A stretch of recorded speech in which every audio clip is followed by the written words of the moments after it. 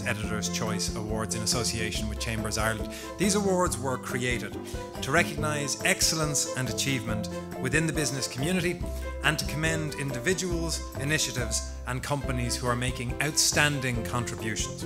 The winner, I will have no doubt worked out by now, is Intel Ireland. If your dessert didn't slip you into a sugar-induced coma, I promise to be out at the stage here in 20 minutes or less. Okay, thank you very much, everybody. I'm particularly delighted to accept this award because it gives me a chance to have a shout out for an unsung hero, I think, which is the manufacturing sector in general. Arthur C. Clarke, noted futurologist, author of Space Odyssey, once said that any sufficiently advanced technology is indistinguishable from magic. Now, so what do I mean by that? The sort of products that are manufactured by the men and women in Intel in Ireland today are, to my estimation, nothing short of magic. Can you imagine something that's the geometries of which are so small, they're the same size as your fingernail will grow in just a few seconds?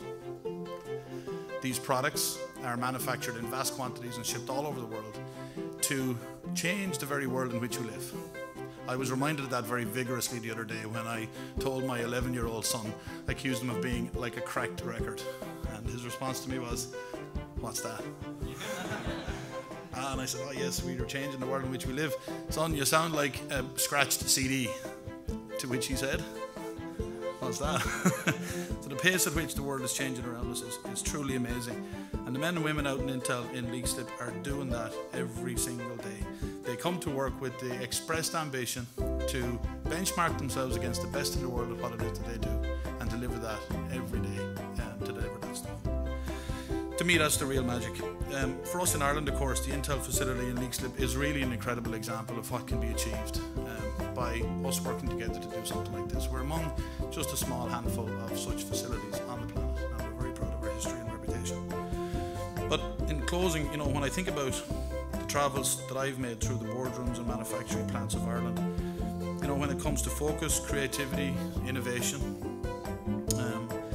manufacturing across all sectors, which I think by recent counts accounts for about 250,000 jobs in this country, has been the stalwart of the economy in the last couple of years, and we will forget about it, I think, at our peril.